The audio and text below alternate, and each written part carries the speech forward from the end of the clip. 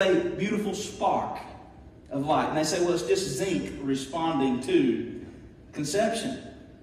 And it prevents the egg from being over-fertilized. That's the moment in which God creates life.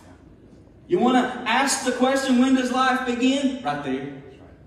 Right there. That's when the soul is created. It's distinctive by God. In that very moment, God, in the complexity of life, begins to create somebody who is unique, different than everybody else.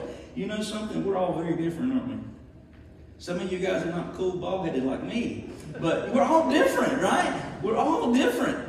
And you're unique in your personality, you're unique in your skill set, you're unique in the opportunities that God gives you in each form of life. God begins to do that right there. A soul. He does this in the womb of a mother.